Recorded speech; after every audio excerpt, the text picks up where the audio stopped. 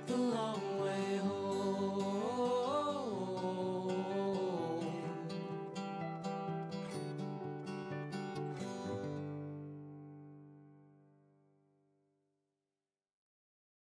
Hey folks, welcome to the 7th of these sessions of Crosse Buildings Through Time with Dr. Les Crocker.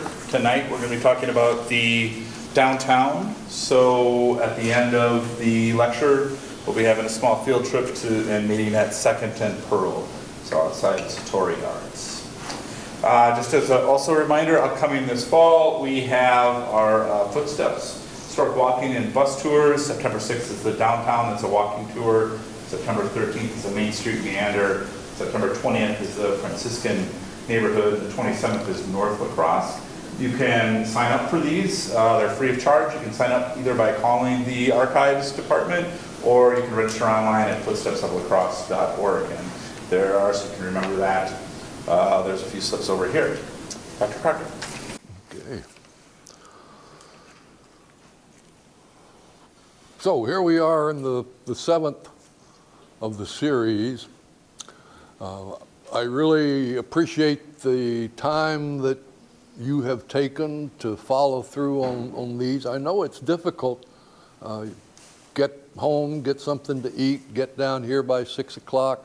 I know it is a hardship for some of you, and I appreciate the fact that you're willing to keep going on it.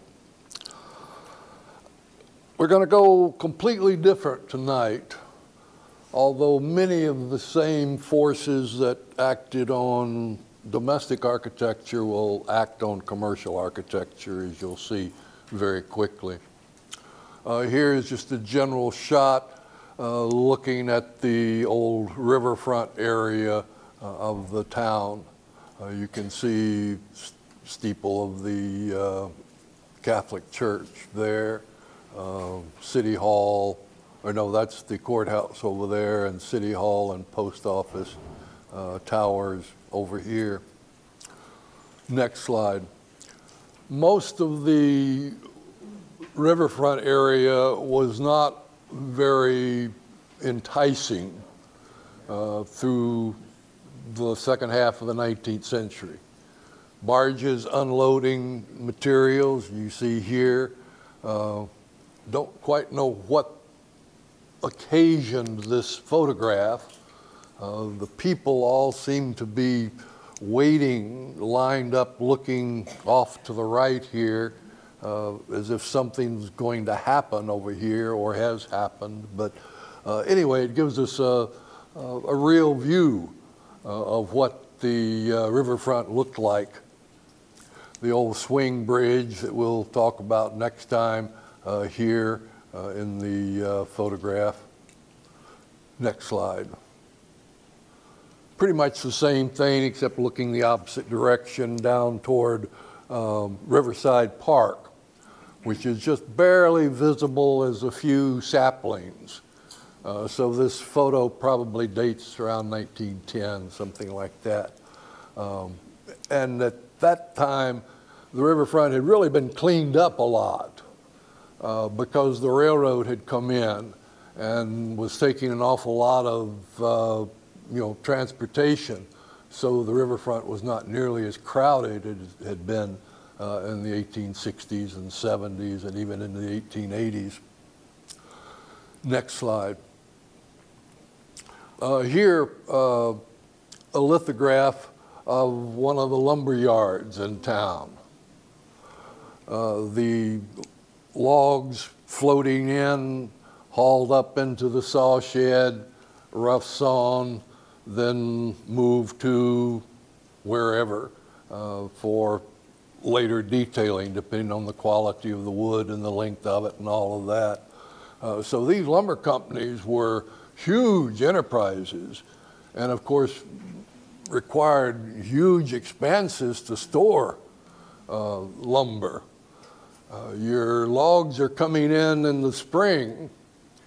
You go out into the woods in the winter, cut the trees, pile them on the ice or as close to the ice as you can get, and then wait for the spring thaw to bring the logs down the Black River, the La Crosse River, but particularly the Black River. Then herded into corrals and then processed log by log through these huge mills.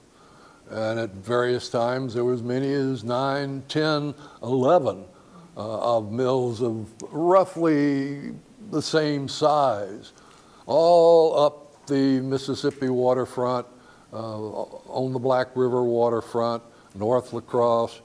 Copeland Park, of course, is the site of the Copeland lumber mill. So La Crosse was really dominated, the river front of La Crosse was dominated by the steamboat landings and the lumber yards. Next slide. Okay, you recognize this as 3rd and J, and you recognize the subway here. Next slide. Here we're looking down J. What was this like 100 years ago? This corner, for reasons I don't really understand, preserved many old buildings, much longer than anywhere else in town, which is one reason why this whole area has been rehabbed, because there were some pretty shoddy buildings on it for many years. Next slide. Here we're standing in the same spot looking down the street toward the river. This was the Esperson Hotel. It was the Grand Hotel. It burned and the 3rd floor was removed. But the ground floor and the 2nd floor are still there today. Very simple form. You wouldn't know they were anything in particular if it wasn't for old photographs like this. But over here on this corner where that subway is now, you see the remains of several 1-, 2-story frame buildings. That was what La Crosse downtown looked like in the 1850s and into the 1860s. Gradually in the 1860s, we began to get references to veneering, where these buildings got brick veneer fronts put on them. But originally, they would have all been frame. Next slide. Whoops. Same corner from a different perspective. This is the corner in. We were just looking at it. The building next to it has been torn down and a newer, more modern building put into place. But you look at the corner in, you look at these frame buildings down here. Again, that's what La Crosse looked like. This photograph is sometime around 1911 to 1915. The Harris Cafe that you can see down here was only in existence from 1911 to 1915, which is the way I've dated this photograph. So this was part of downtown La Crosse as late as 1915, actually even later. You see pretty ramshackle construction. This had to be built before 1857. Fire laws came into effect in 1857 that required all buildings after that date to be of brick or stone. So that's one way we know the age of this building. It had to be before the fire laws went into effect. It was grandfathered in and stayed for years and years and years, far beyond what anybody would have ever imagined. Next slide. It's also kind of indicative of how really run down Pearl and Jay, King even, were. Many of them had been, or many of those streets had at one time had boarding houses and taverns and whatnot, dealing with the sailors on the steamships that were going up and down the river. Once that traffic fell off, then those premises were no longer so much in demand and the area really declined. Yes. I noticed in that last photo, the streets were paved with brick. When did they start doing that, do you know? It varies. The town experimented with just about every surfacing material imaginable. That was a real problem in the 19th century, dust. And of course, that dust is pounded horse manure. Every horse is going to produce 30 pounds or so of manure every day. They're not going to do it necessarily in the stable. It's all over the streets. And in the summer, it dries and it's all over your house. And in the winter, it's a mud that comes into your house. So street paving was really an important issue. They tried planks. Planks don't last any time at all. They tried ingrained wood, wooden blocks, sort of like wooden cobblestones. They tried cobblestones in some places, bricks in some places, several different kinds of what we would call asphalt paving, sometimes simple as gravel with tar sprayed on it. Anything to give a covering. Things were so bad that Mr. Cargill and Mr. Macmillan had part of Cass Street, a block of Cass Street, paved with asphalt for themselves. They paid for it to keep the dust down. So let me remind you of the stud frame construction we were talking about that allowed the housing boom in La Crosse to occur. Simple dimension lumber, 2x4s, 2x6s, nailed together, as opposed to the more laborious system, next slide, of the timber frame construction that I mentioned to you. So these stores downtown are being built out of the same 2x4s and 2x6s and the same nails that all the houses are being built out of. So we're not going to have construction of this quality or solidity. They're very cheaply made and quickly erected. Next slide. Very typical two-story store, actually from about 1885, but it's of a type that was in La Crosse as early as the mid-1850s, 1855. It could just as easily be. A store of some sort, in this case a saloon, down below, a door on the side with a stairway going up with quarters for the owner. So you lived above your store. Gradually, as the economy got better and better, many of these store owners moved out away from the downtown, and the second floors became rental, rooming houses in some instances. But most of them started as owner-owned store and residence above. If you look, see that one over here? That's a gable roof peeking out. This is a false front, just like in the Western movies. They did them that way because it looks more impressive than having the gable end of the roof pointing toward the street. But because of the narrow lot, they had to have a long building. That long building, means a gable roof. Next slide. Here's a slightly different shot. You can see the building here and the gable roof behind it.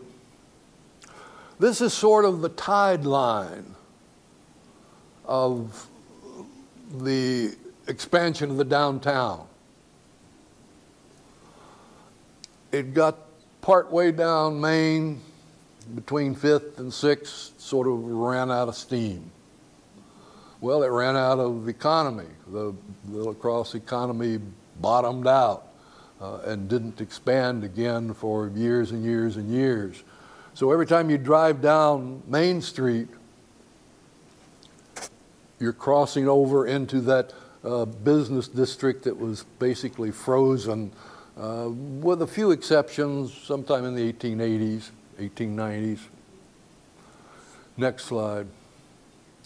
This is what you see today, the Briar Patch and this store. I don't know what's in there now. There you see our gable roof still sticking up. The old home that was here as a bar is still there now, serving different uses. All of this row was at one time one-story houses, businesses, quite often mixed use. So you'd have a bedroom behind, but you'd be selling goods out of the front room of the house. Next slide. The Redsky cobbler shop that some of you may be familiar with, it's now down by the Hickson house. Here it is when it was still in the backyard of the folks that owned it. And again, you can see that gable roof with the false front in front of it to give more prestige to what's just a simple little building that's only about 10 feet wide. But how big a building do you need for a cobbler shop? So the downtown was studded with these small little businesses and shops that if they didn't need lots of storage area and didn't need lots of work area, they could indeed be quite small. Next slide. Here's one out on Market that was a general store type building. But again, now it's 2 stories, but still with that same false front being used here. But it's, or at one time, was a quite innovative building because it has cast iron pilasters supporting this very large display window area for the store. And we'll talk some more about cast iron in just a minute or two. Next slide. Some of you remember Bill's Cycle Inn. Another of those very old buildings that predated the fire laws. Next slide. Whoops. It's the old Wisconsin Hotel. Frame, 3 stories, 2-story addition over on the side. Cover it with stucco, and nobody ever noticed it again. Next slide.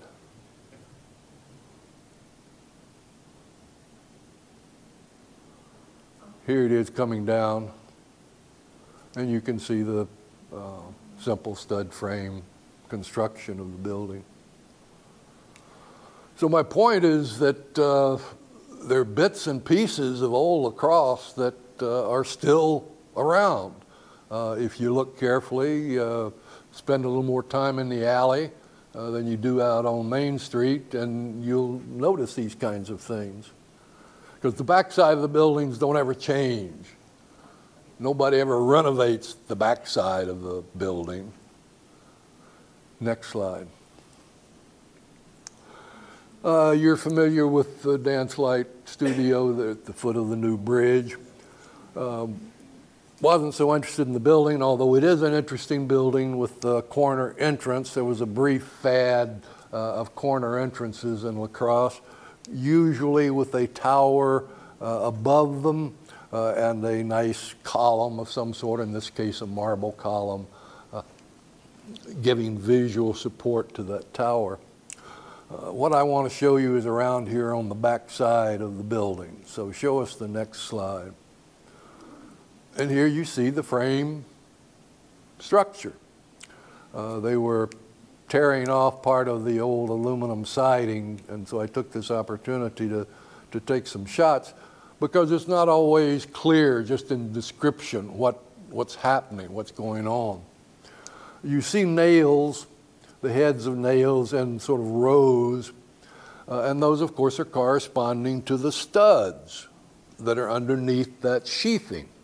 Those wooden boards are just a sheath, an outer skin. The horizontals you see are thin wooden lath strips that have been nailed down over tar paper. The tar paper is almost all gone. Next slide. You can see bits of it in here, and there was some up on top. But you can see how that lath was just nailed to keep the tar paper in place. And then they built the brick veneer in front of it.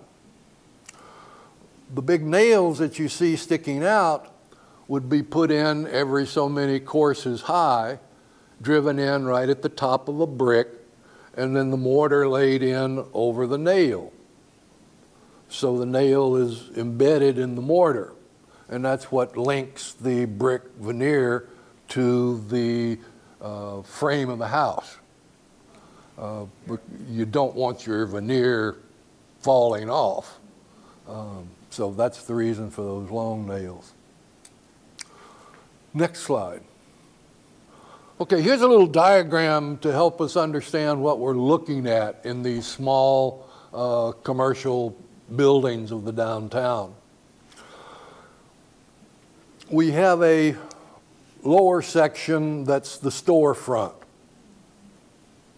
Then above that we have usually offices or sometimes apartments or, as I indicated, the home of the building owner. So they're up above.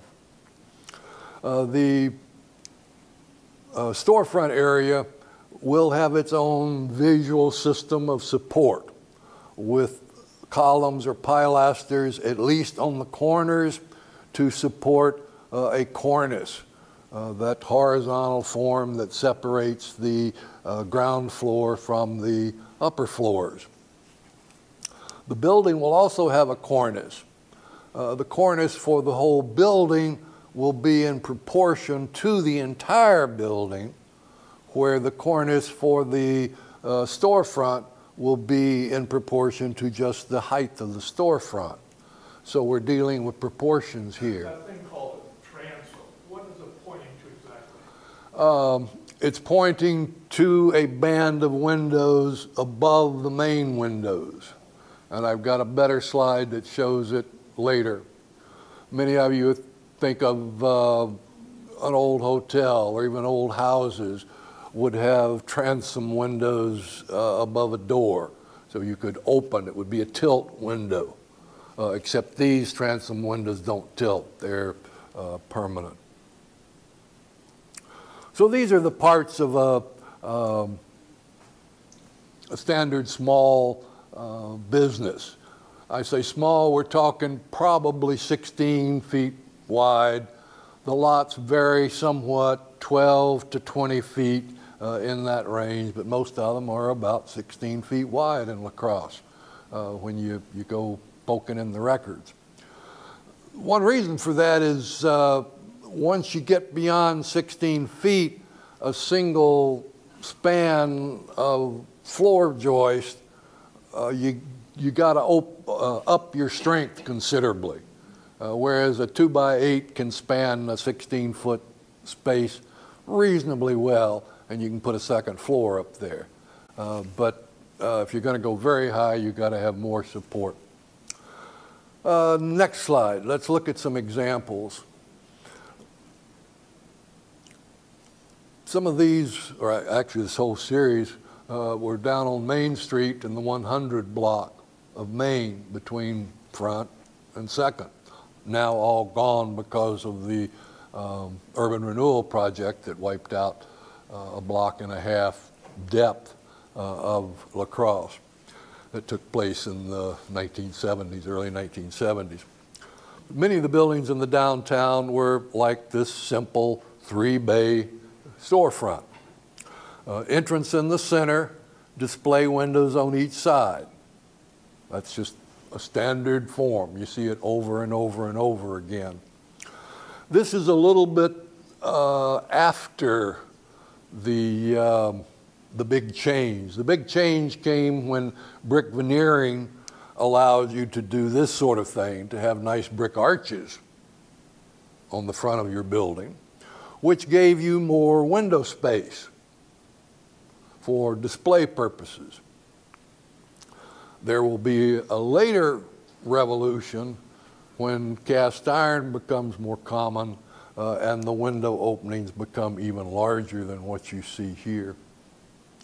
But this is sort of a typical, say, 1868, 1870s storefront. After business has gotten so good that they can veneer their old two-story wooden store. But the side walls, the back wall, the roof are all the old building. It's just the front that's been veneered. And that's, you know, one of the marvelous things with stud frame construction. You can pull out this section and put in another one, pull out this section, put in another one. It's all a big Tinker Toy set that you nail together. If we move up the street one building in the next slide, you see a variation on that standard unit that I was talking about. Here we've got the 3 bays with the window, door window, but here we have that side entrance leading to a stairway going up to the 2nd floor. So this is what the Toller building, the bar that we were looking at earlier, would have looked like after a veneer job. We've also added cast iron window heads, sheet metal cornice up above that's quite elaborate. We also are beginning to get cast iron columns being used.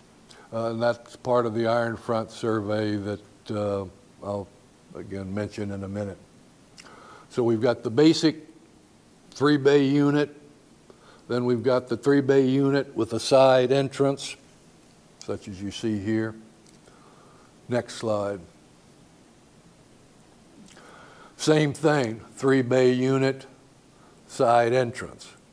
Side entrance has been boarded up now. So you have to kind of watch and look carefully, but you can still see how these types of buildings are used and reused over and over. And what I'm telling you doesn't apply just to La Crosse. That any Midwestern city went through pretty much the same thing. As more iron and steel became available, the display windows got bigger and bigger and bigger. What's the name of that record store? This is the old Metamorphosis record shop. Julian was one of the pioneers on Pearl Street that began the whole process that has resulted in the Pearl Street that we know today.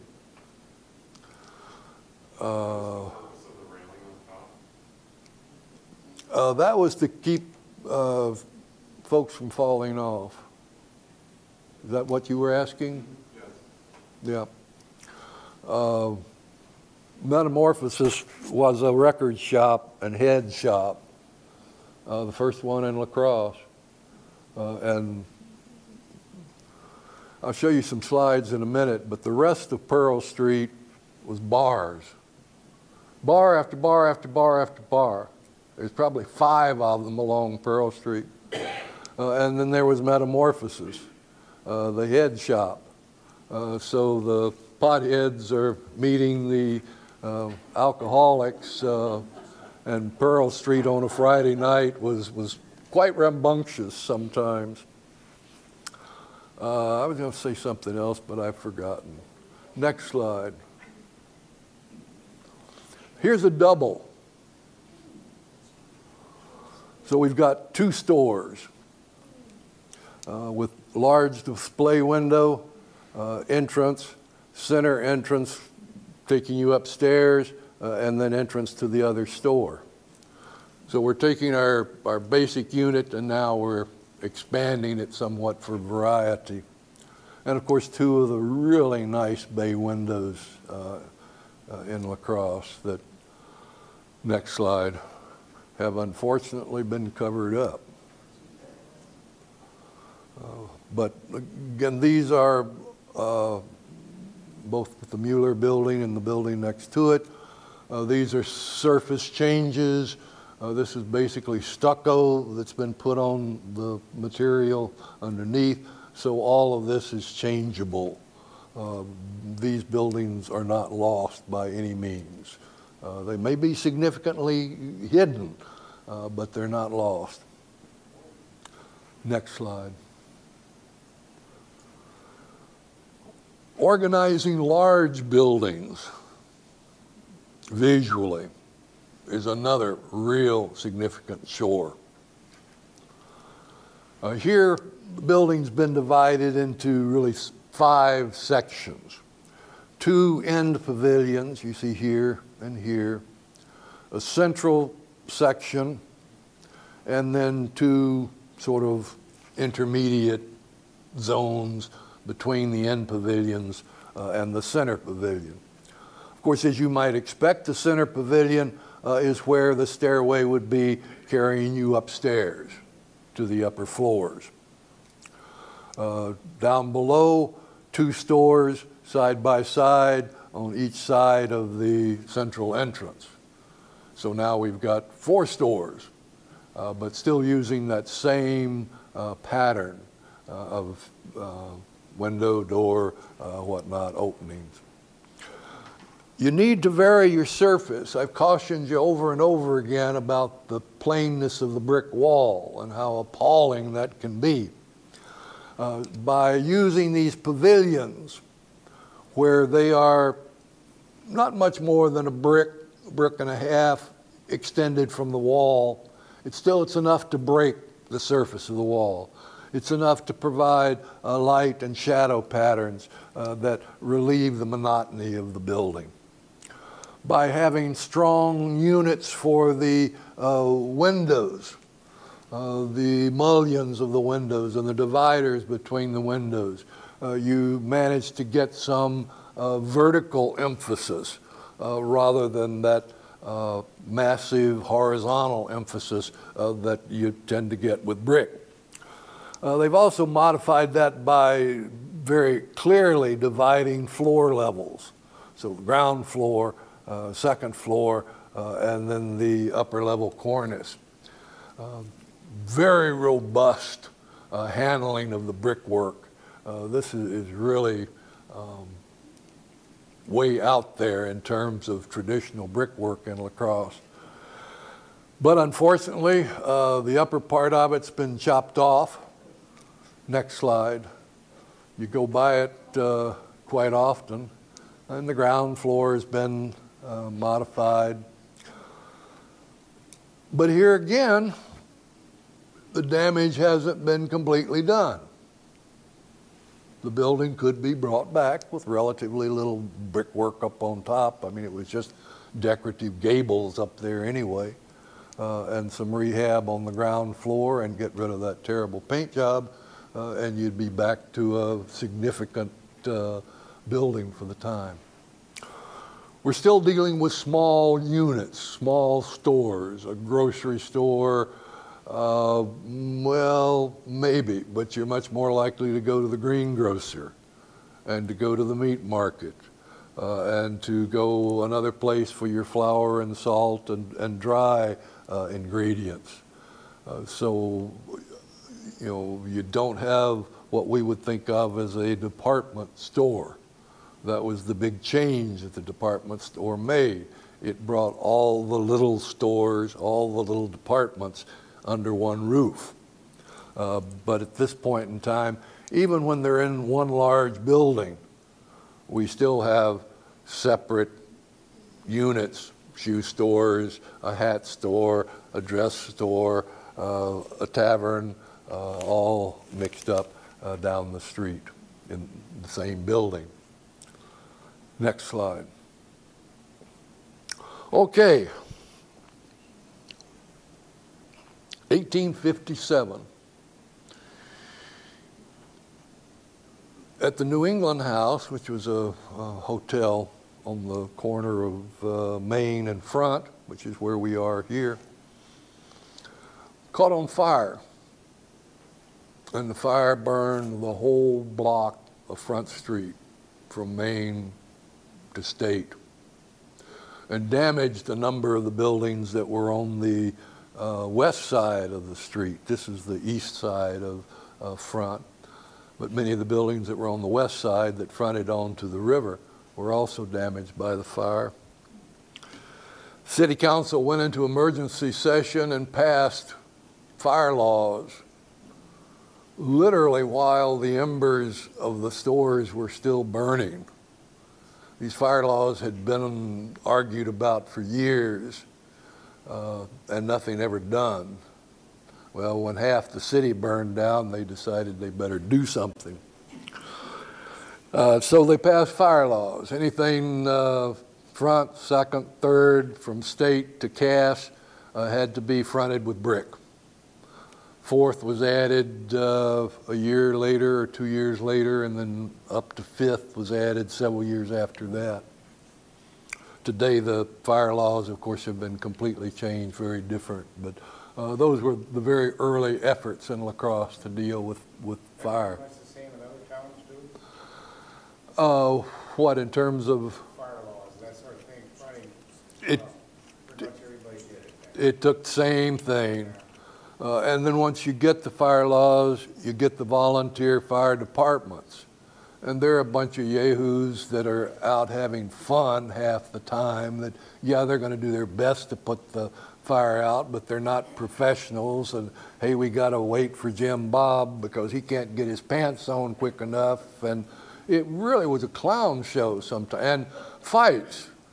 They would fight each other in some cases, whether my fire company got to put out the fire as opposed to your fire company putting out the fire.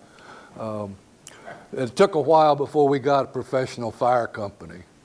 But, you know, I think probably every city in the Midwest went through that same sort of nonsense. And much the same with the police departments. The police departments weren't filled with the most noble and high quality help that you could find at that time. But anyway, the block burned down. Within about 6 months, the Juneau block, which is what we're looking at here, had been built. A brick building that was 25 bays long, 3 bays or 3 stories high. I've been showing you what everything else in La Crosse looked like. It was these 1-story wooden shanties. It was built by a group of investors. There were at least 12 different men that were involved in the building itself. And groups within the big group, so that one group had this section of the Juneau block, first 10 bays of it. Then the next 5 bays were owned by 2 other men, and then there was another 10 bays, a building beyond that. Gigantic building. La Crosse in 1857 had, I doubt if it had 5,000 people, 4,000 maybe. But this was just a gigantic structure and visible from each end of the river as you approached La Crosse. I mean, it was a major statement about the significance of La Crosse. Yeah, we just burned down, but look what we replaced it with. It primarily is a brick building, a series of brick arches that you see here on the Main Street side, also stretching down the Front Street side. The 2 ends of the buildings, the 10 bays here and the 10 bays down here, are the same in terms of their proportions and their detailing, their decoration. And I think everybody in the group sort of thought that the middle 5 bays would also be like the rest of the building. There would be one continuous unit. But the owner of that middle section, a man named Winterman, who was from New York City, owned the middle 5 bays, and he built something completely different. Next slide, please. Here, the Juneau block as it appeared about 1970, just before it was demolished. It was looking pretty rough. This corner, the corner of Front and Main, was a hotel on the second and third floors. Almost continuously, for 140 years, there was a hotel in this building, in that location, under many different names. Next slide. Let's get on down the building to see what we want. Okay, this is what we're looking for. These 6 bays. No, 5. I didn't bring my glasses tonight. I brought them, but they're out in the truck. 5 bays of the building, cast iron window heads as opposed to brick arches. But down here's what I'm most interested in. These are cast iron piers or pilasters that are supporting a cast iron lintel that you don't see because it's covered by the brickwork. This is the first evidence of cast iron being used architecturally in La Crosse. And I don't think we'll find anything earlier. It was not made in La Crosse. La Crosse did not have foundries capable of doing this kind of casting in 1857. So it was brought in probably by steamboat. The rail line was coming into La Crosse, but I don't know whether, well, we'll just say it could have been brought in by rail or by steamboat. But these pilasters, there's one right here in the corner. There's one here, here, here, here, here. Those 6 pilasters and the cast iron beam that they support, as well as the cast iron window heads, are the first cast iron in La Crosse. Why is cast iron important? Why am I making such a big deal over it? Because cast iron is, of course, the first really usable form of iron that we have. We went on, God bless the Civil War, taught us all sorts of things, like how to make better cannons. And those better cannons were made out of better quality iron. And after the Civil War, we discovered that better quality iron could be used to hold up buildings. And of course, it metamorphosed then to steel. And I can't even begin to get into the point at which iron becomes steel. That's a metallurgical process. There are many, many kinds of steel. So, you know, when we're using the term steel, we're really throwing around generalities. But I think you understand what I mean, because it was only with steel that we had a material that could provide usable interior space in tall buildings. I don't know whether you probably have never gone to the Flatiron Building in Chicago, but it's one of the last brick wall skyscrapers. And they got the Flatiron Building up to about 15 stories. The only problem is there is no space on the ground floor for anything except the elevators, because the ground floor has to be practically solid brick to support the 14 stories above it. And the second floor doesn't have much office space, and the third floor has a little bit more. But the fact is, brick is heavy relative to the amount of weight it will support. We think of iron or steel as being heavy, but it's not heavy relative to what it can support. And that's the whole story. Cast iron becomes steel. Steel gives us skyscrapers, along with the other 2 materials of the 20th century, large-scale glass sheets and concrete. Concrete, glass, and steel, those are the big 3 of the 20th century. Well, that all began in the 19th century. Look at this window opening. I mean, there's nothing there but glass. Yeah, we've got a pilaster here. That pilaster is 4 inches wide. So we have an almost totally unencumbered display space for our goods, whatever they might be. That's a big selling point for the whole iron and steel revolution. So all during the 1860s and the 70s, we see these wooden buildings getting brick veneers, sometimes with brick arches. Then others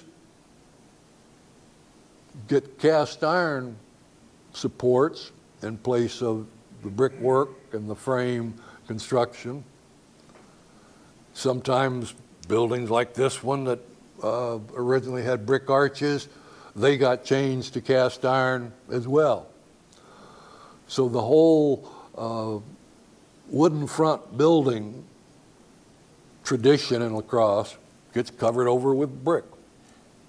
And then here we've got this New Yorker who brings in cast iron for the first time. And he advertised his building as the cast iron storefront, or the cast iron store. Supposedly, it made buildings less susceptible to fire. But these kinds of buildings don't burn down from the ground floor. They burn down usually from the roof, from flying embers from somebody else's fire or from cooking fires. Until we get tar paper, we don't have tarred roofs. We've got wooden shingles up there on these roofs. Nothing like a 10-year-old shingle roof with a bunch of coals flying from your neighbor's chimney fire to really warm things up. But anyway, this is the beginning of cast iron. Next slide. Here's a prospectus that a man named Bogardus from New York, and that's why I'm so interested in this guy Winterman from New York who built the iron front store, because New York was a hotbed of cast iron experimental construction. And here we see Bogardus' store, which was itself store and factory made of cast iron. So the whole building was constructed of cast iron, as opposed to here in La Crosse, where we just have cast iron piers or cast iron columns, a cast iron beam, but we're still using an infill of brick or stuccoed sheathing of some sort. Next slide. Here are those piers or pilasters that I'm talking to you about. Relatively small rectangular units. You could get them 4 inches deep, 6 inches deep, 8 inches deep. Generally, they're about 3 to 4 inches wide. Whatever height you wanted, whatever width you wanted, it all very quickly became standardized. And these were purchasable in New York. They're available via these catalogs that are already beginning to be circulated in the late 1850s. Next slide. Window heads. What kind of window head do you want? Take your pick. We'll send them out at whatever. Again, they came in standard sizes that usually corresponded to what the millwork companies were beginning to standardize the size of their windows. So everybody across the country is standardizing, and I'm sure it's this sort of thing that contributes a great deal toward that standardization nationwide in window sizes or door sizes. Next slide, please. Some other, a little more fancy window heads. These are just bolted to the brick surface. Drill a hole in the mortar joints and bolt these babes in place. They can be built into the brickwork itself, but if that's too much trouble, you can just bolt it on. Next slide. Here's an iron house. All the walls are iron. Everything. Not many of these ever existed. I'm not sure if any were ever built, although there are some examples such as this that appear in catalogs, and they're credited to Mr. So-and-so in Troy, New York, or some such. But I've never found anything in the professional literature actually showing these cast iron houses. Next slide. Do you ever have any heating problems, heating and cooling problems with those? Oh, I'm sure. Yeah. Iron kind of can be, Heating, especially in the South, I imagine would be quite interesting. And up here, you dared not lick your wall.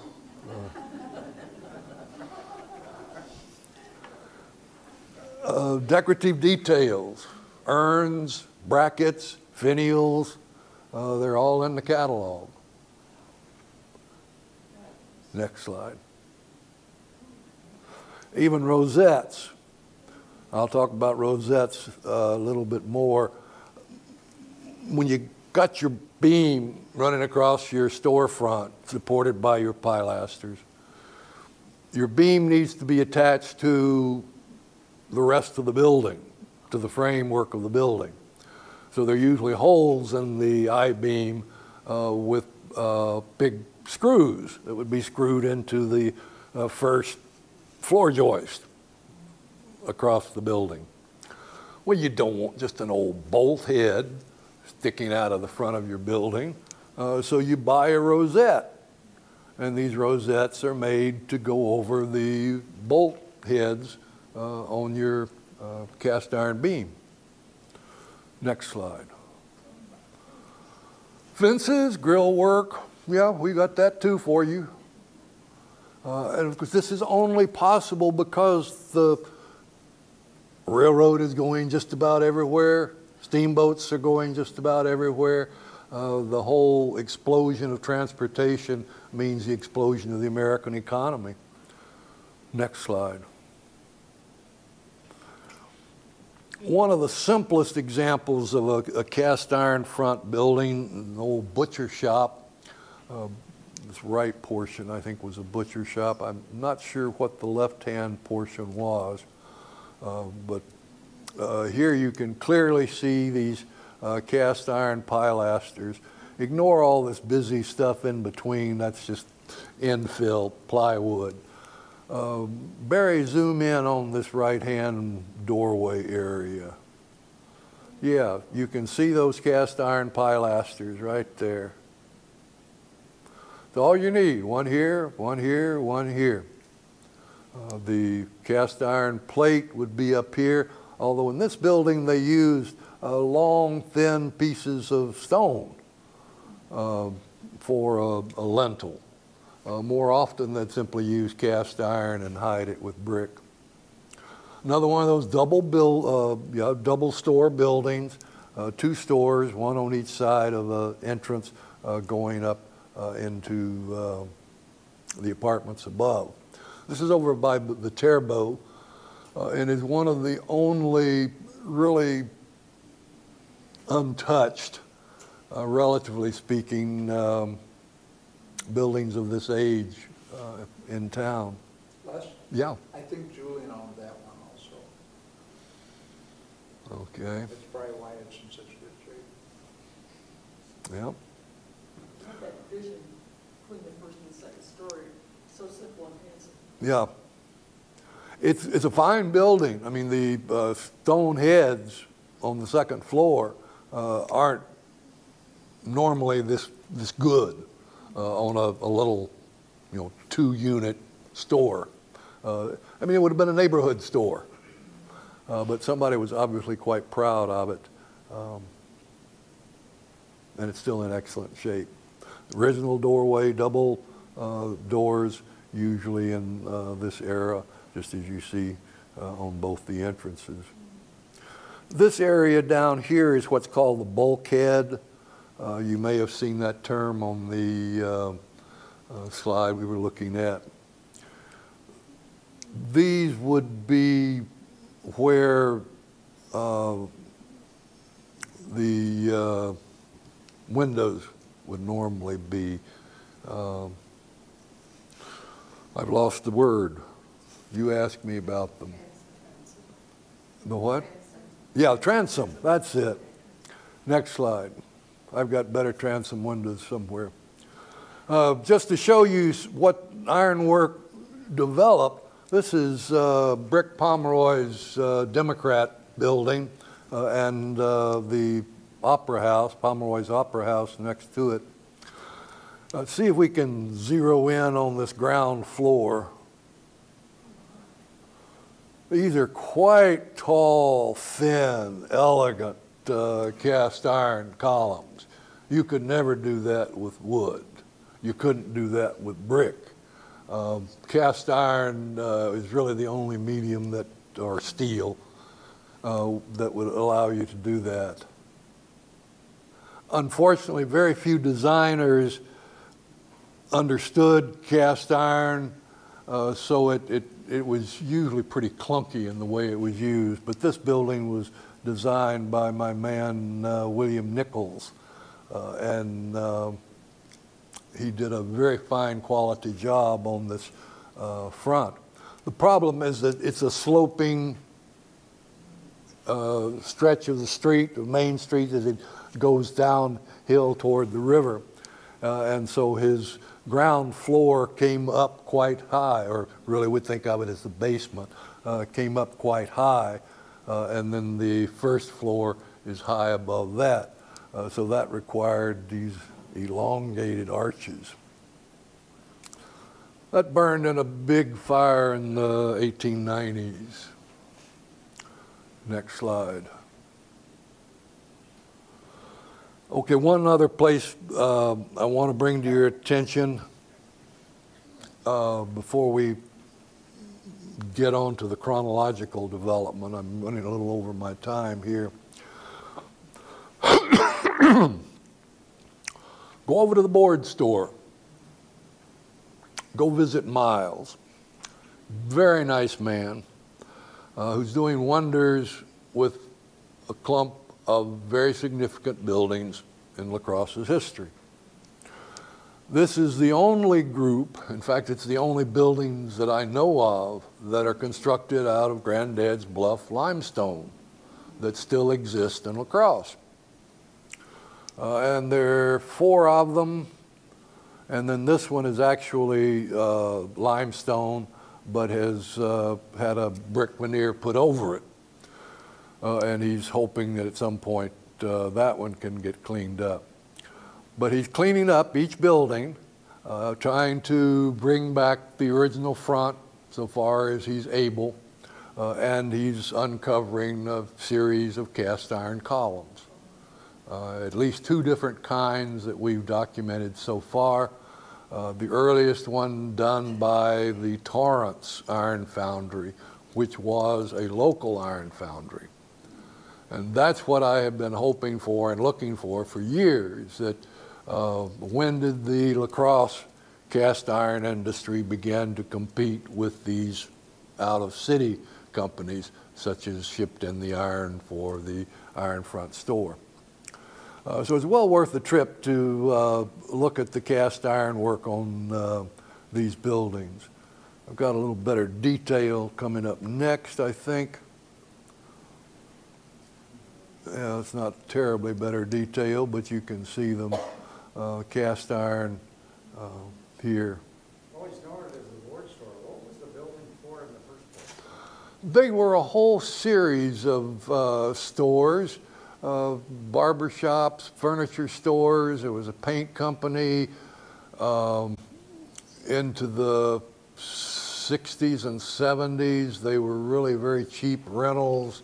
Some artists had studios there. The kind of things that happen to buildings as they get old and, you know, they're off the main drag. So it was just a hodgepodge before the board store started buying them up one at a time, basically. He started out with just the one building. I don't remember which, it may have been this one. This store also, beside the nice front, still has the original tin ceiling inside, which is worth going to visit just to see the tin ceiling. And he's very friendly to people that just want to come gawk at his building, because he is proud of what he's doing there, as he should be. So on two accounts, the excellent cast iron work on his building, as well as the fact that he's got the only Grandad Bluff limestone left in town. Next slide. Whoop, there's one of those great cast iron columns lying on its side. Most of them are a Corinthian with capital with heavy leaves around the top. Some are composite. The composite has the Corinthian leaves and the curved volutes of the Ionic order. So they're a combination Ionic and Corinthian, and we call them composite. The Greeks used the Doric, Ionic, and very occasionally the Corinthian. The Romans had their own form of Doric, and they used the Ionic, and they used the Corinthian, and they used the composite as well. So the Greeks and the Romans shared some, other areas they differed. But a lookup online will give you all the information you want on classical columns. Next slide. Okay, that was all preface. Now we get to the story. Here on Pearl Street, where today TJ's store is, that's the oldest group of buildings remaining in La Crosse that we can date. These three buildings right in here. This is probably 1975 or something, does it say? No. But about 1975 this would have dated as, and you can see TJ was the first to move in after Metamorphosis. He bought out a bar and moved his clothing, knickknacks, various kinds of things that he sells. Next slide. Of course, this is what they look like today. You know, this is one of our major victories in the battle for preservation. Each of the stores has iron pilasters. So that tells me that originally these were frame buildings that were veneered, cast iron used for their ground floor support to provide lots of open window area. This upper space, this is a window transom in here, all the way across there. Most of them originally were a fluted or pearled glass that blocked sunlight. It would let light in, but not direct sunlight. So you could curtain your bottom windows, your display windows, when the sun got over in the west and was shining in your window, because sunlight, of course, is bad for fabric and paints and all sorts of stuff. So you could protect your store display, but still have windows up in the transom windows to let some light come into the store. That's also the strip where so many stores downtown now have their names. And it becomes sort of a name tag area across the building. Three separate buildings originally. They probably were veneered all at the same time. The window heads are all the same. The pilasters, although painted different colors now, I think all three are the same. We'll have to look when we're down there tonight. This is where we're headed later this evening. Again, that typical store, two display windows, center entrance. The type with a door to the side to lead you upstairs didn't occur in all of these stores. Sometimes there would be a stairway in the alley, sometimes a stairway back in the back of the building. Next slide. We had a request to go back a slide. Just so you can compare it. Okay. Yeah. Yeah, wow. What happened to the braided carving on the second picture? It stops intermediate. That's TJ being crazy. That needs to go, as well as the shingling in the cornice. Sometimes his exuberance gets more than respectable. Now, this is duplicated, or I should say restored back to what year, you might think? You're pointing out one of the eternal problems. I mean, if we're going to restore these accurately, we should tear this brick off and take it back to the frame. So you have to make a decision. At what point do you determine this is the building I'm going to represent? And this is, I think, in some ways the best solution, because this is the earliest that we can accurately document is about 1862. So this would be the fire codes and all that. Right. That's what started. This is after the fire code. Yep. We've got our brick veneer now. Next slide. Also from the mid to late 70s, this is the Schwartz Hotel. There's actually several different hotels over the years. One of the grand buildings on Pearl Street that probably should have gone down, all things being equal, but it was between Metamorphosis, where Julian was trying to hang on, and T.J. Petersley over here trying to hang on, and the bars in between. And the rest of the building was just an abomination. It started out as a two-story building over here.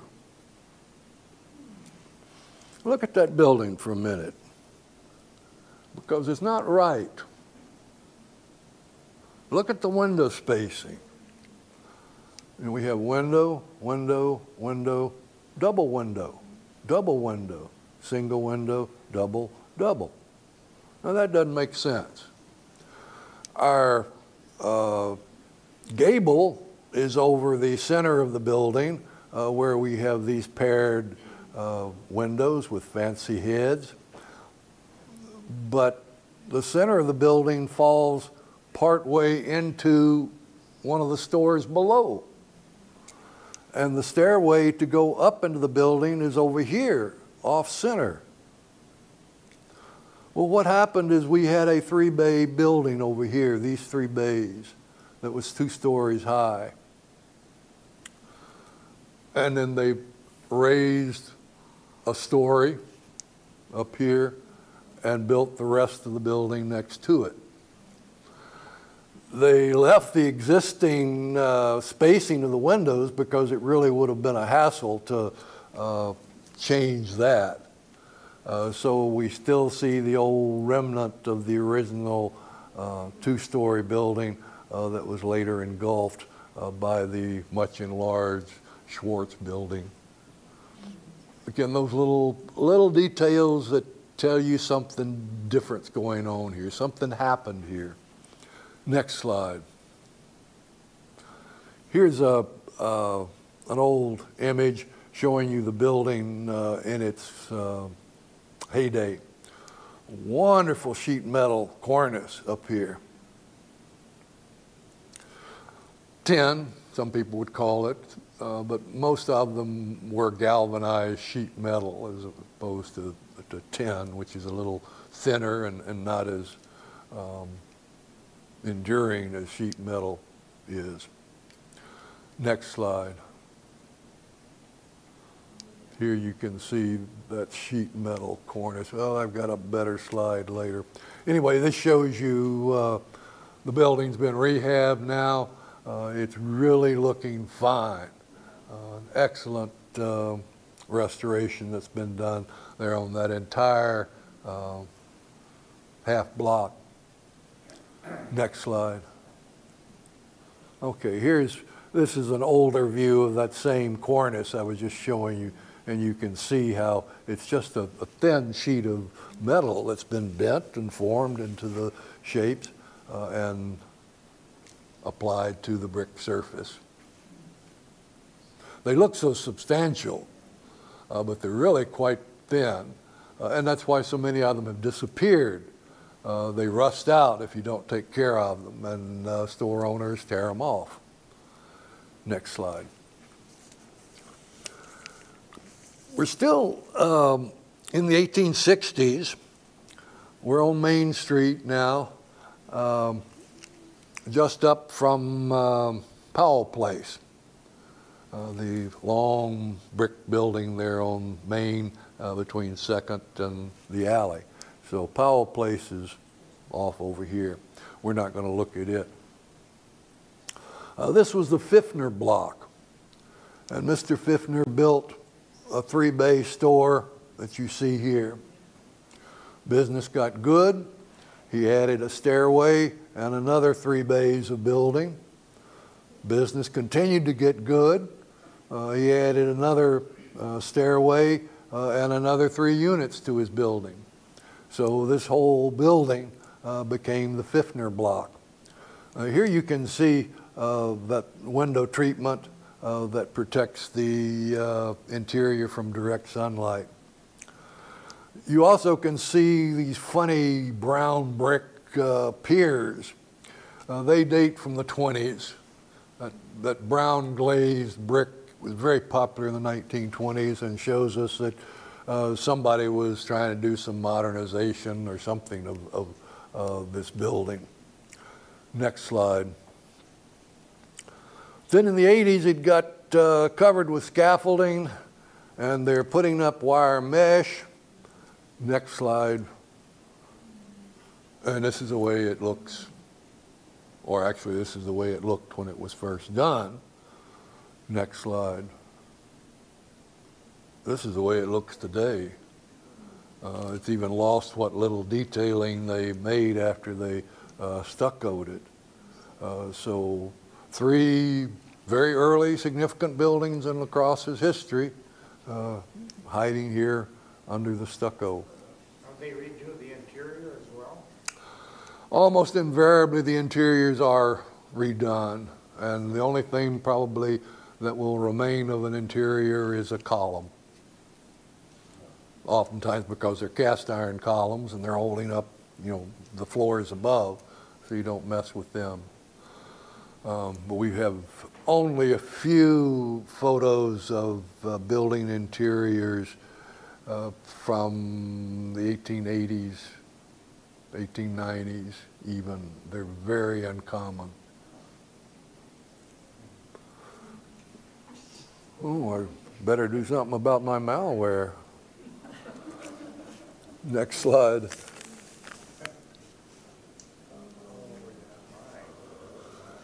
Well, I hear some folks remember the Mons Anderson building. For my money, the best commercial building in town. I mean, if we still had this thing, what could be done, with it just goes on and on and on in terms of reuse. Second Empire style roof, certainly. The mansard roof that we've been talking about in houses. It's also very Second Empire in this layering of decoration on the front of the building. The building was designed by William Nichols, La Crosse's greatest architect. It started out as a small 2-story building over here that Mons Anderson enlarged to 3 stories. Then business became much, much better. and he added on the whole units over here, tied the whole thing together with new stonework, and organized his parts together to a single building. Cast iron columns. The columns on this section are different from the columns on these two sections. This section got cast iron before these sections did. And when it came time to put the cast iron in over here, nobody made the earlier style. Or that's what I'm assuming. Or maybe Mons Anderson wanted something fancier than the old ones he had, because these are more elaborate. But I think what happened was that the older, simpler columns simply were not being made anymore. That design had been dropped from the catalog, and the more elaborate ones were preferred. Corner entrance, which was quite fashionable after the Civil War. The side of the building on Second is designed as the building is on Front, or on Main, the Main Street facade here. Look with me for a minute. Here on the front we have 3 windows, then we have a group of windows, and then we have another 3. This group section in the center, much more heavily decorated than the flanking units. So these flanking units are treated as sort of simple pavilions, and the grand area is in the center. Now we move over to the side, and we have the same 3 units as part of a pavilion, and then we have 5 units, just as we have in the middle of the front, and then we have 3 units as the pavilion on the rear. So the 2 sides of the building are essentially the same. It's just an issue of decoration and window openings. And that's part of what makes the building more delightful, coherent, and visually delightful, is because the 2 sides of it work together. It's on a corner. If you don't design it to be seen as a corner building, then it's not going to work visually very well. It was here, actually just outside the entrance to the building, that the big stone lions that Mons Anderson had were located. There's one here in the Historical Society, or over on King and West Avenue. The Historical Society has a stone lion there. I assume that. What was the exterior material? Was that all stone? It's stone, yeah. It's not Grandad's Bluff. I think it's Winona, because the Winona quarries were doing quite well at that time. The problem is that I spent a Sunday downtown shooting some of these buildings, but I didn't expect to stay in La Crosse. I was shooting them because they were kind of interesting, and I'd add them to my classes some way, sometime. Now, you know, if I would love to go back and spend several hours shooting details of the columns and the stonework and so on and so forth, but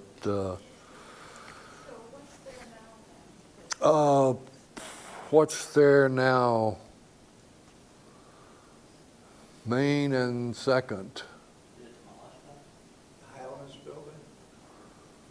No, that'd be. Yeah, that would be. That would have been Front Street, I think. Yeah. Main and Second, that's. Nothing of interest, obviously. I mean, if nobody can come up with anything, then. When was this demolished? This was demolished about 1970, 70, 71. I don't remember exactly. It was that, when I got out of the Army, March 23rd, 1970, and I came, and a friend of mine picked me up, we rode our bikes down, and he said, you gotta see something. And that corner we're looking at right there, if you could imagine a large monster biting off that corner, and the rest of the building was there, and that's what I saw. And it was devastating. Did he manufacture things in that building? Was he a manufacturer? Clothing, Clothing. clothing, towels, tablecloths, soft goods. Okay, so. Mm-hmm. Well, I didn't see a demolition of it. It was one of those things that it's like funerals. I stay away from them. I'm not going to get any value out of watching it being torn down, and I'd rather remember it like this than in pieces. Next slide. Here was a stairway, very bad photo of the stairway, very nice wooden stairway going up to the second floor. The ground floor and second floor were shop, or sales. And then the third, fourth, and attic were manufacturing for everything that he made. Next slide. Truly a modern building. I mean, if you look at this interior, ignore all this machinery and the pipes and whatnot. We have cast iron columns supporting cast iron beams, no necessity for internal brick walls, no need for frame walls. It is the steel that's carrying the weight of the building. It's the steel columns, the steel beams. The framework, the outer skin is just that. It's an outer skin now. This is an early indication of the skyscraper idea. The glass wall in which the internal part of the building is carried on internal columns and beams. He's not using a glass wall, but his exterior wall is not necessary for the support of this building. So he could have made his exterior walls out of plywood or tissue paper. It wouldn't have mattered. But of course, Mons Andersen is traditional. The interior of his building may be very radical because Mons Andersen understands, I think, that this kind of open plan means he can put up partitions wherever he wants to put up partitions. He can put up areas of display and move everything around unimpeded by walls. So that's the great benefit of the internal skeleton construction that we see here. And I'm just, every time I see this slide, I'm floored because this sort of thing wasn't supposed to happen until the 1880s, really. But already in the 1860s, some people are starting to look forward to that time. Next slide. Up on the upper floors, our steel columns are much simpler. It's more expensive to cast a foliated column capital. So we'll use those on the ground floor, and on the upper floor, we'll use these simple ones. What my time is. Next slide. Remember Rowley's office equipment? Sometime in the 1950s, aluminum siding salesman, like no other aluminum siding salesman, hit La Crosse.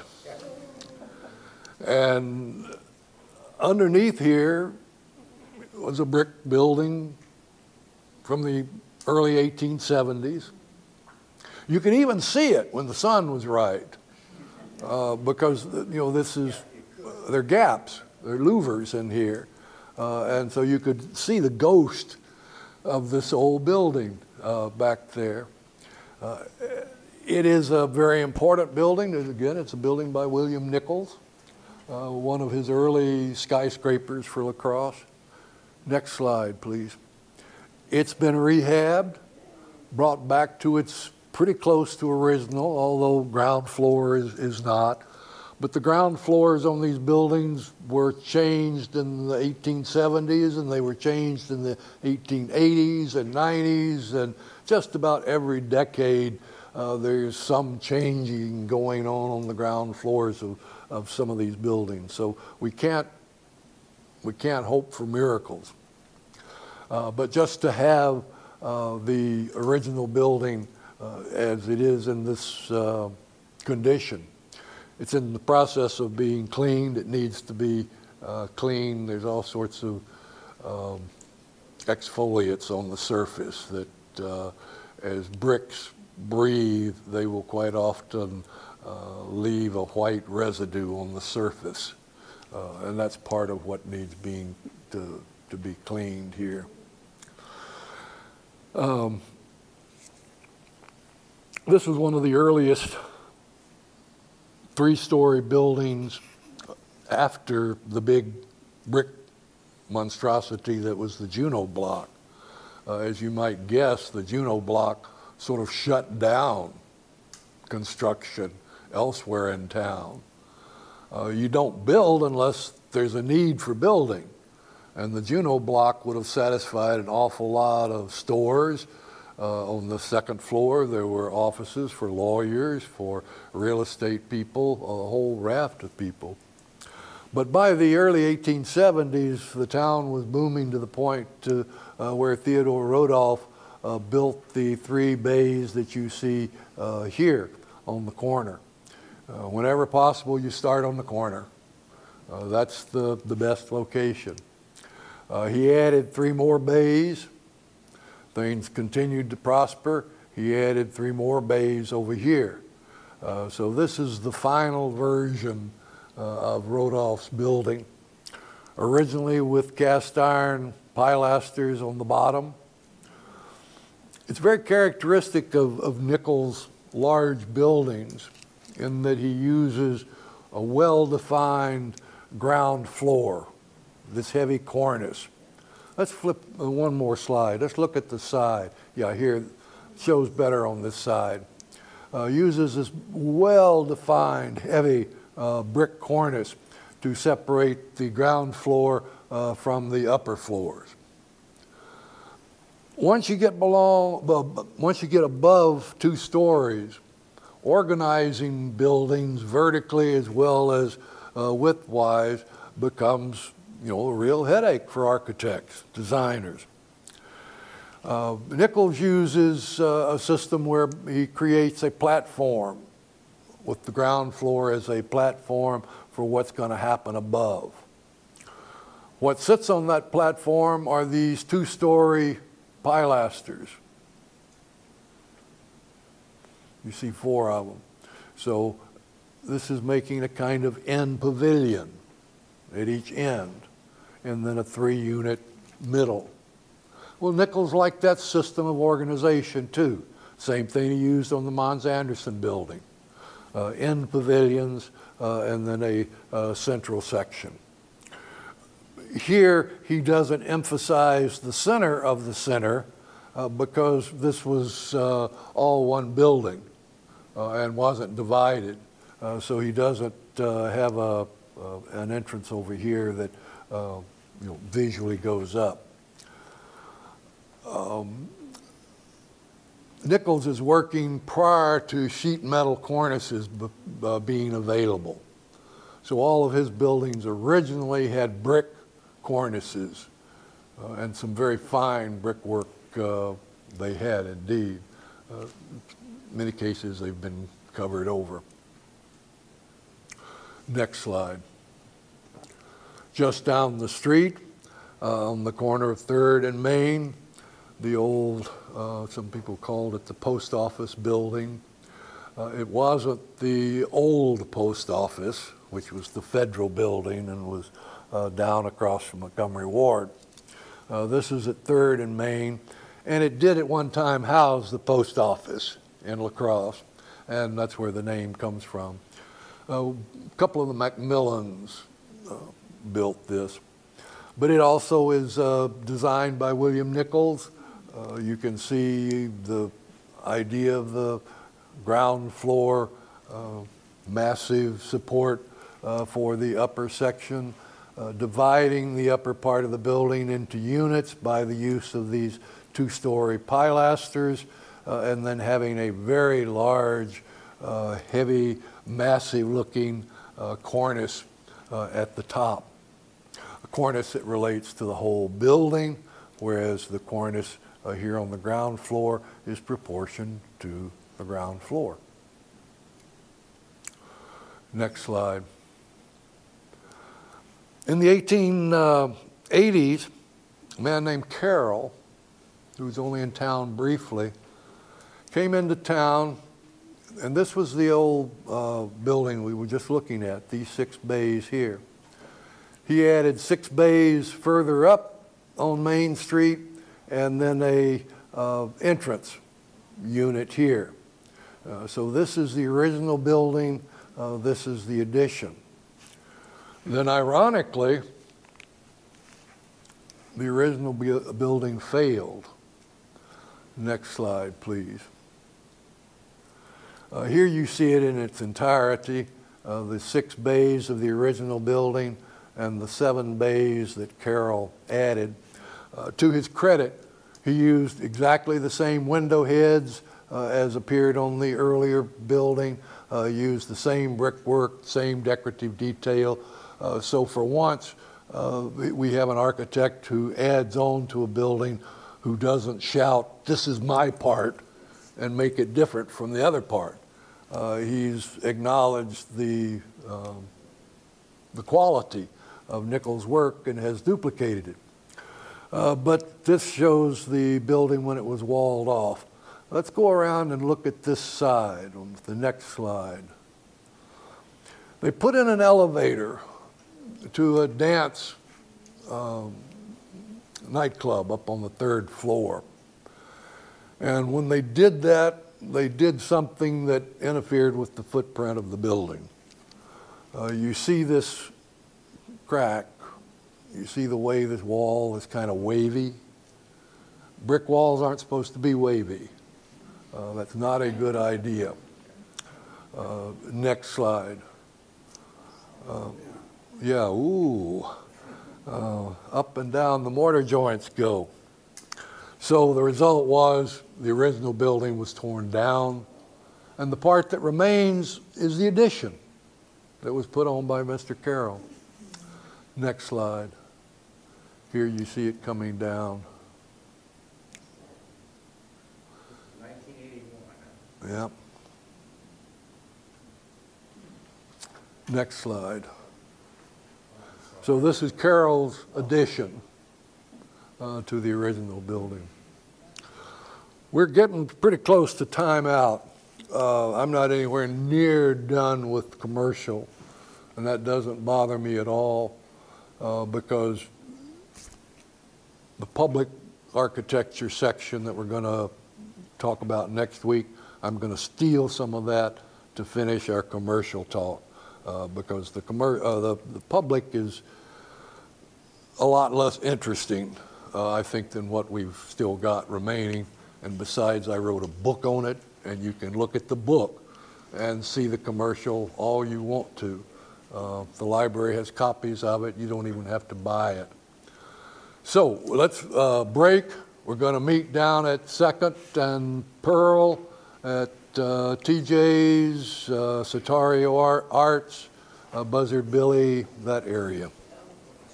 And then next Monday, or next Tuesday, we'll finish off with the commercial and a quick look at public.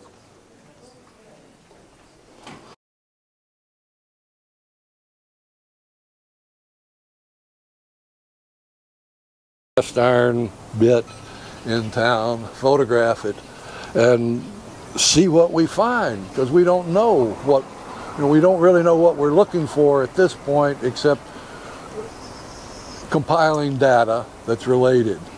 I've already suggested that Mons Anderson changed columns on his building because the old ones had gone out of style and were no longer available. Same thing might show up on these. We're also finding things such as how the Torrance name is put on changes over time. The earliest one I've got, it was actually a separate plaque that was riveted to the cast iron. And that makes me wonder, okay, did he buy the cast iron from Milwaukee or Chicago and then put his name on it? There's no question. I mean, he didn't buy this in Chicago. I mean, his name is cast into the bottom of that. So we've got at least 3 different versions of the Torrance Foundry or Torrance and Son Foundry or whatever. So, you know, as we get this material together and we combine it with, okay, we know this building was built in such and such a date, and we found a newspaper article that says the front was remodeled in 1873. Okay, we say this pilaster is from 1873, which probably means that the pilaster like it around the corner is also from 1873. So we start to get these interrelationships, one supporting another, one buttressing the idea, making the idea even more complex. So that's part of what we want to do with the Iron Front project. And basically we're looking for people that can spend a couple of hours walking down the street, photographing the building, and then details of the ironwork. Then we can sit down, digitize them. Sorry. You think I need, okay. So we can digitize them, organize them, and I don't know what we'll find. I mean, in that sense, it's kind of pure research. We're gathering material when we don't know where the material will lead us. I do know that it's important to have the material for a couple of reasons, and I think it'll be an open file in the archives, in the sense that as long as we get new photographs, we're going to be seeing new examples. As buildings are torn down, the ironwork's going to disappear, except we've got it recorded in the archives. As some buildings are rehabilitated and their ironwork is exposed, then we'll add them to the file. So this will be an ongoing kind of file in the archives. What the use of it is, I don't know, except architects and engineers and those kinds of folks go absolutely nuts when you mention cast iron on early buildings. And it's the beginning of skyscrapers right here. But what fascinates me most is that it's absolutely irrelevant to the building here in La Crosse. These are frame buildings. They don't need a cast iron front. They don't need a brick front. They would be perfectly all right with, you know, you could put an 8-inch wooden beam across the front here and make as big a window as you wanted to. I mean, Lord knows we had plenty of 8-inch beams in La Crosse at that time. Much cheaper than the cast iron would have been for them to bring in. So I have to come to the conclusion that the whole cast iron mania that we see in the 1860s and 70s was driven by fashion rather than function. I mean, we think of cast iron as being functional, and it certainly developed that way, but it was also fashionable for a time. Much the same way that, you know, everything is nano these days. Nanotech. How early did they make the automobiles? It comes in gradually, so the frame is steel and the carriage part is wood for a number of years. I don't know at what point that we went to an all steel body. But anyway, the cast iron, I think here in La Crosse is a kind of vanity thing. It's also business leaders saying, hey, we're progressive. We're up to date with cast iron fronts. Even if our cast iron front is, you know, only holding up a handful of bricks. A couple of places they went to 2 stories. The Litho Music building has a cast iron pilasters like these on the 2nd floor. and it also has exposed I-beam. One of these stores we've got an exposed I-beam. I'll show you. Right there. Oh yeah, right there.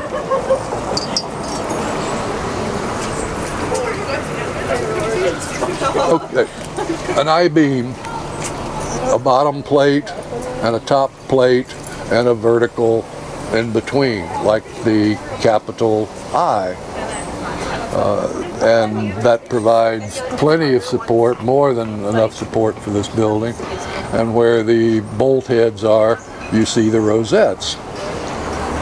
Yeah? Oh, yeah. Now what is this? It's right here.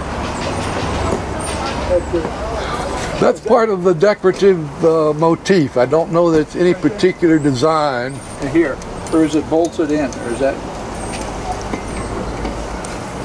Well, I see, you're right, there's 3 of them at least.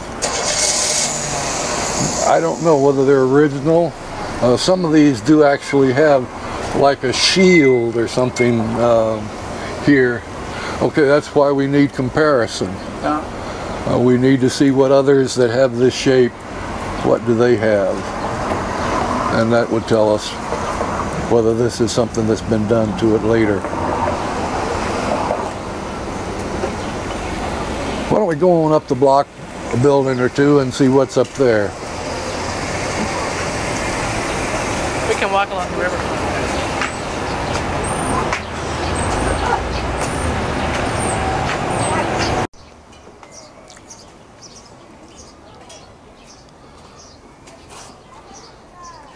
These are the most decorative of the cast iron pilasters that I know of in town. There may be others that are equally decorative, but these are really fancy with a pointed Gothic arch down below. Nice shield motif here in the center. Elaborate console up at the top. All in decorative cast iron. You know, just this little extra. This is top of the line. You could buy much cheaper versions or pilasters that would do the same job, but here they obviously wanted the very best. This is the bulkhead area that's sometimes referred to. It's nothing except filling in that hole. Or you could have brought your windows all the way down to the ground, but that was pretty dangerous in early lacrosse with, you know, kids and bicycles and all of that. So you've got a bulkhead and the windows extend up from that. Also, many businesses in lacrosse originally had space that went down to the basement of the building that was entered from the sidewalk. So where I'm standing would be an open space with windows in the basement for a barber shop or whatever, and there would be a railing around here and stairs going down to keep people from being injured. Those are all gone now. The city banned those. If you want to go much fancier than pilasters, you go with columns. Cast iron columns. You don't use a full freestanding column usually. You'll use a half column or a 3/4 column to provide an end joint for where your front windows meet your side windows.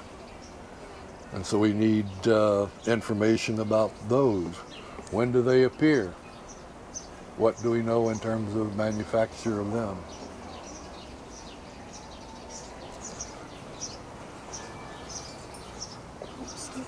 Okay.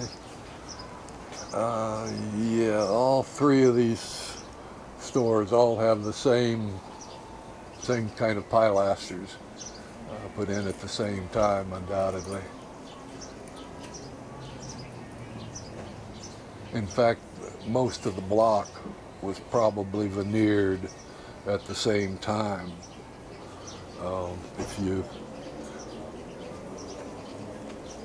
You should be able to see a very specific line where the edge of the Swartz building stops and the two-story building begins. But it's not there. The bricks are interlaced, which says that they had to be done at the same time. Are the window heads over here cast iron or not? Those are simple enough to where they could be stone, but they could also be cast iron, and there's no way to tell the difference without putting a magnet on it or being able to touch them. They're very, very simple, which suggests to me they may be stone. Because this was an era, and if you could get more, we'll take more. So even the window heads over here, have nice extras. Also, all the brickwork is almost pretty much uninterrupted the whole length, with the molded brick, the curved surface brick, both the concave and the convex. So that's a short introduction to the early history of La Crosse commercial. This is where it really didn't begin, but this is the oldest that we have remaining, these three buildings. The others added on to, enlarged over time, and of course several of those on Main are also very old but completely engulfed. Powell Place on Main and Second, that's at least 6 buildings, probably 7 originally, and they were all brick fronted together at the same time to make a more massive structure. Questions on anything I can help?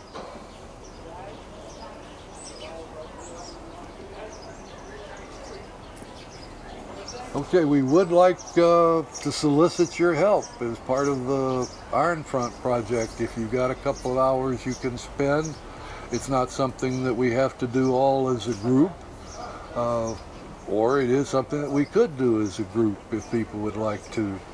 Sundays are probably the best time to cruise this area because nobody's around usually, so you can, it's easier to take photos in the downtown if you don't have to worry about traffic or pedestrians.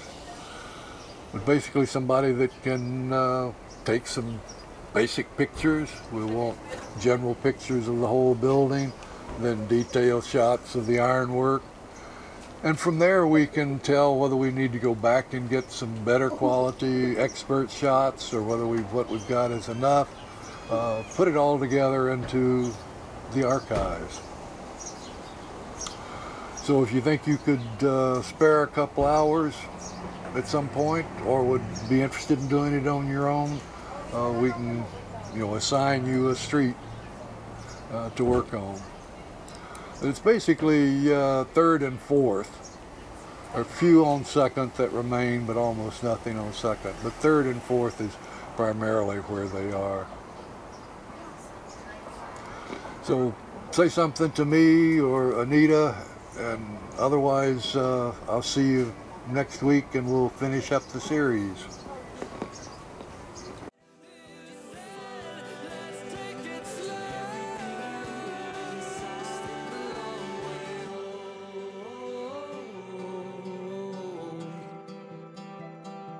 Let's take the long way home.